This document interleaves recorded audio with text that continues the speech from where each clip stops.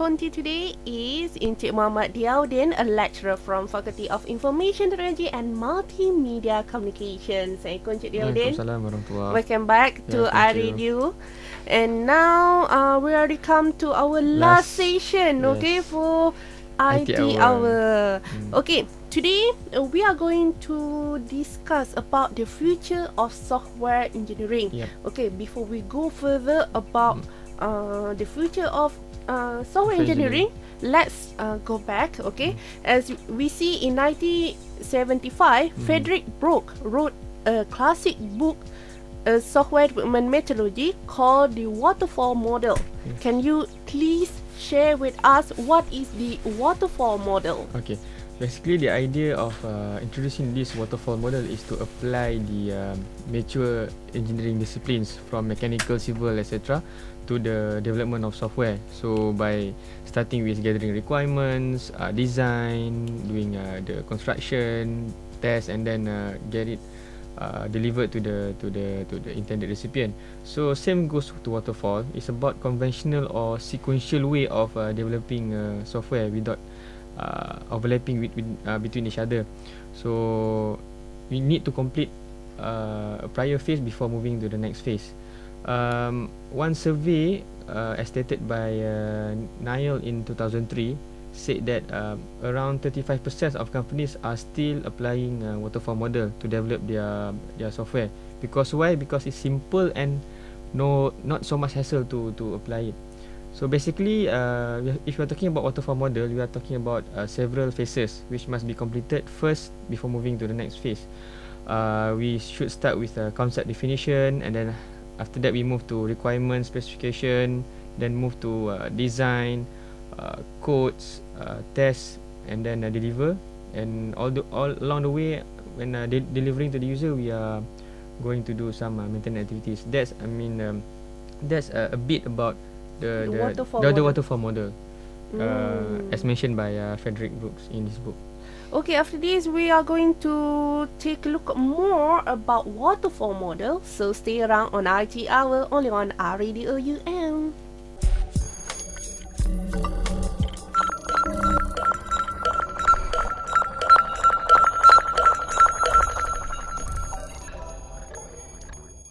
From be inspired, be entertained, only on iRadio UM, roaming across your mind. Thank you so much for still listening to iRadio UM, and now you are still tuning to our IT Hour. Okay, stay with me in iRadio Konti is Encik Mohamed Dhiauddin, a lecturer from Faculty of Information Technology and Multimedia Communication. Okay, Encik Dhiauddin, we have come a long way since then and learned a lot about making software. Okay, the waterfall model is now considered a flawed method because it's so rigid and unrealistic. Okay, in your point of view, why the waterfall model fail? Okay, first we need to understand that most people who, non-technical people, think that software is a soft thing, so it's easy to change. So there's no need to unplug the nuts or whatsoever like other hardcore engineering. But in reality, it's more or less the same like typical engineering, because software is like a mechanical system. We have a proper design, proper structure, so it's not as soft as it's as simple as that. So talking about waterfall model, since we are dealing with rapid changes of business requirement, people want to change this and this to the software, so waterfall cannot suit to that kind of scenario or circumstances, because if we apply waterfall model, it would take longer times, and because there are lots of things need to go through, and then it's costly. When it takes longer time, meaning it takes more cost. And of course, waterfall cannot deal too much on the frequent change of requirements. So that's why within the software engineering community, we think waterfall, although some companies are practicing it, but it's not really practical for the current trends of business who require software to be delivered fast and then meet their needs. That's why we I think that's why people waterfall say needs waterfall is not really practical. Okay, the new trends of software engineering is agile software. Okay, after this we are going to talk more about the methods of agile software. So stay around on iRadio UM.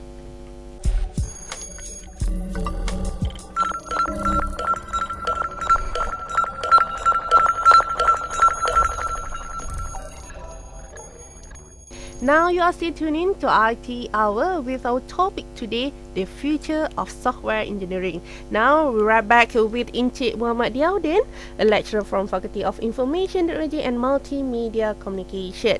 Okay, in early 90s, we saw a number of agile software development methods emerge. Can you please share with us more about the development method of agile software? Okay, as opposed to agile, as opposed to waterfall, why there's an introduction of agile because software development needs to undergo a major rethinking where we need to change and respond quickly to the different business needs, which requires frequent changes of requirements, and at the same time we need to focus on simplicity on developing software. So when we talk about agile, it's about group of software development methodologies based on incremental and iterative development, where requirements and solution evolve through collaboration between self-organizing cross-functional teams. So it's a kind of adaptive planning, evolution development, and also fast delivery to the user. So popular term we call in agile is a agile manifesto, where we talk about individuals and interaction over process and tools, working software over comprehensive documentation, customer collaboration over contract negotiation, and also responding to change over rigidly following a plan. So under this kind of agile manifesto, there are 12 principles: customer satisfaction, welcoming changing of requirements, deliver working software frequently. Working software is the principle of measure of progress, sustainable development, daily cooperation, face-to-face conversation. Projects are built around motivated individuals, continuous attention to excellence, simplicity, self-organizing, and also regular adaptation to the changing of requirements or scenario of the business.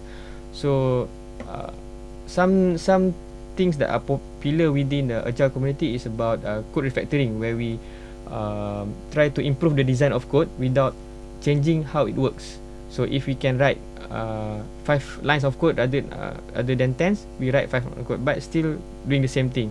Other than that is about unit testing and continuous integration, where developer need to stress on doing testing at their own level and continuously integrate with their counterparts, their partners' codes, so that the quality of the codes is better.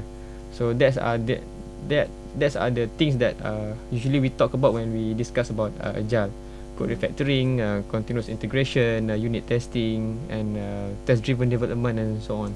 That's a bit on agile. That was a bit about agile software. Okay, after this we are move on to the main trend of evolution of software development.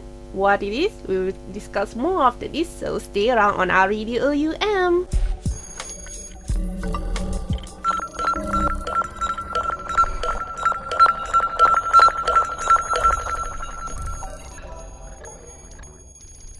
Okay, Encik Dhiauddin, now let's go back to our topic today, the future of software engineering.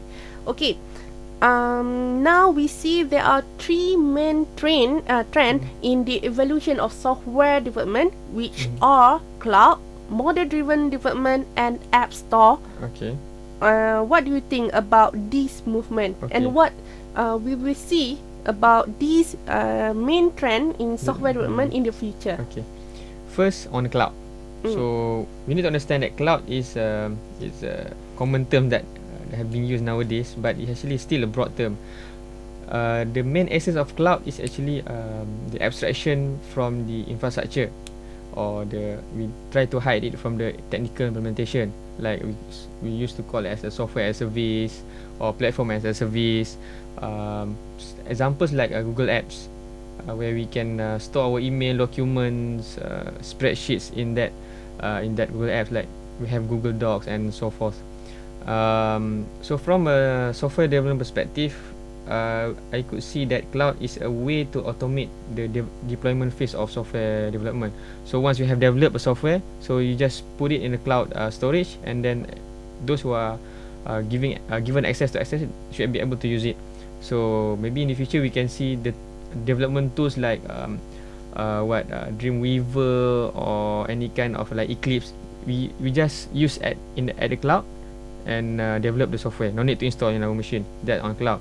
On the MDD or model driven development, is actually a higher level of productive approach of developing a software, where we talk about abstraction on a programming language like using Ruby on Rails, and this is actually a powerful one if we combine it with the cloud, because MDD is a way to automate development of a software, but cloud is the automation of deployment of the software. So when we have that, we can provide what we call as a platform as service. That's the combination of MDD and cloud. When we talk about App Store, of course we know it's a successful thing, since we can download application for our iPhone, iPod, and also iPad. But we also should understand that App Store can play an important role when we combine it with the MDD and also with the cloud. So we able to download and share some things like files and into the MDD environment, and then combined with the cloud, we have an opportunity to search for other kind of application. So in the future, you don't need to download a model, a development model, and execute it, but you just connect to the internet, the cloud, maybe through the App Store, and then develop the software from there. That's how I would see, or how we would see, from the perspective of software engineering community, how these three trends can change the way we develop a software in the future. Although it has started, but maybe it's not. It's still not, new. Still new, but I would see that the new trends of developing powerful application in the future. Okay, after this, we are going to talk about the scenario, the future development of software engineering in Malaysia. So stay around on iRadio UM and enjoy with this number.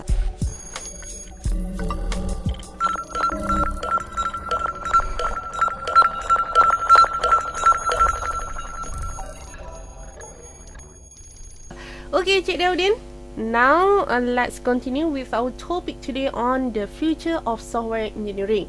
Okay, just now we already discussed about the agile software, about the trends, the main trend in software development, and now let's take a look on our country scenario.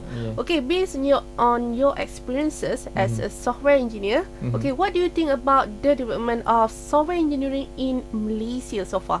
Okay, for the past 3 to 4 years, from my involvement in industry and now into academic, I would say software engineering is rapidly progressing, since we can see more and more jobs related to software engineering are being created and are being published, advertised in the job market, in JobStreet, JobDB, and so forth. We can see more vacancies in that post. And I think I could see more and more companies, especially IT companies, are heavily recognizing the importance of practicing software engineering in the correct way, in the right approach. That's how we see it from the company's perspective. And not just that companies also have started to explore other area in software engineering which have been omitted before. like testing software quality, software processes, and applying new methodology like agile. And I think software engineering area also can have more opportunities to explore and tap into in different domain, in different businesses. We are like more things to explore in the financial perspective, financial sector, in manufacturing, automotive, and also we should not forget that as more opportunities out there, there's also challenges that we had need to face. To face by the software engineers, especially with the current trends in software engineering. Right now, new demands, new things to do, new apps to serve for different kind of markets, different customers, and at the same time, there's also non-profit movement. We call them as a Malaysian Software Engineering Interest Group, independent group which actively promoting software engineering knowledge and practices. So they also serve as a platform for the software engineer to share knowledge, ideas, and experience related to software engineering issues. So despite the formal movement on serving different markets, there's also a non-profit movement to dive into the current trends of adapting software engineering to the business needs. So that's I would say on the current scenario of software engineering in our country. Okay, after this we are going to take a look on the current trend of mobile apps in Malaysia. So stay around on iRadio UM.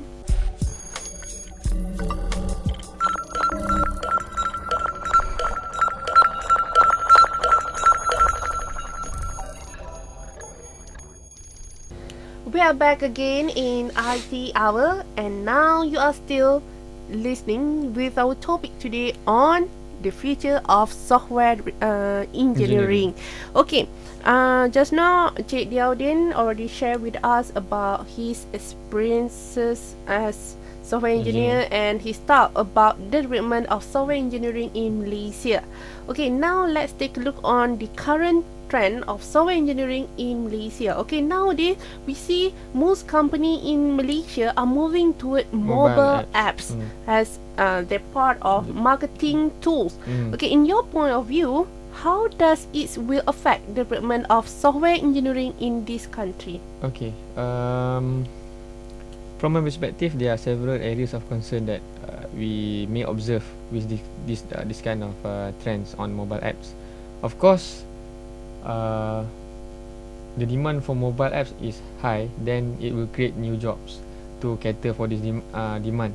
So more job opportunities related to mobile development will be there. And since most IT companies are going for that to cater for this demand, and then of course there will be tougher competition between these to produce better and better mobile apps to tackle their customer needs, their clients' needs. And at the same time, as we are developing these mobile apps, so it requires fast development, faster testing, faster deployment to the clients. So there's also increasing needs to ensure that these apps is of high quality. So not just the app itself, but also the quality of contents provided by the particular apps. And also as a software engineer to adapt to this change on the mobile apps, of course they have the big responsibility to ensure that these apps developed are reliable, easy to use, robust enough to be ported on different platform. Meaning if you have developed for iOS, you should be able to have apps for Android as well, or Windows Phone. So especially when we deal with criticality of transaction, if you develop apps for online transaction, of course you need to ensure that it's secure enough, and then not anybody cannot hack that transaction online when doing it through mobile apps. That's, I would say, the impact of mobile apps to the development of software engineering. Okay, we will take a small break, and after this, we're going to take a look on the suggestion for the future development of software engineering. So stay around on iRadio OUM.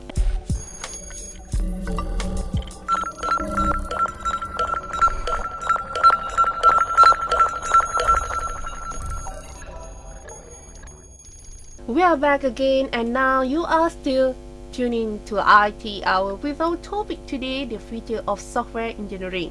Okay, Encik Dhiauddin, now we already come to our last question in our last session of IT Hour. Yep. Okay, in your point of view, what are your suggestions about the future development of software engineering in Malaysia? Okay, as I said earlier, if you want to, how do you want to see the future is you need to create the future. So with the current trends of IT and also software engineering, I would say software engineering will have more integration with the system engineering domain. So we will integrate with each other, and the apps that we are going to develop in the future will have a stronger connection with the user. We are taking more and more accountability from the user side. We need to ensure that our apps really have user will have a better experience in using the software. And of course, we cannot run away from dependability and security. We need the apps will be developed much faster due to the rapid change in requirements, and more complex system will be developed in the future with the introduction of cloud, for example, and also cross platforms. And other, I would say maybe more mobile apps will be developed rather than typical desktop and web apps. And also, other than that, I would say maybe those who are not good in programming skills now maybe will go back to find a job in the software engineering related field. And other than that, maybe we would say the development of software will be on a global approach. No need to be in the same office. We have a team from in the multi-site, multi-location, and maybe in the more distributed context. So last but not least, I would say maybe in the future the computer science graduates or computer science field, software engineering field will gain much respect, and also will becoming a high competitive sector for those graduate to join. That's, I would say, more or less future of software engineering looking at current trends. Okay. Okay, Encik Dhiauddin, on behalf of iRadio OUM, I would like to thank you for willing to share your experience and knowledge in our 10th episode of IT Hour. It's my pleasure as well to be part of the session for 10 episodes. Thanks for inviting me to be the guest for IT Hour on iRadio. Okay guys, that's all time for this last episode of IT Hour. Okay, I hope you find this 10 episode beneficial and yet informational.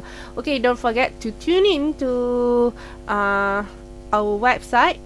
If you miss our previous episode, just go to iRadio.oum.edu.my/icast. Then you click to Faculty of Information Technology and Multimedia Communication. Then click to Software Engineering subject. Till we meet again, I'm Zainab signing off. Have a good day ahead. Till then, bye bye. Assalamualaikum.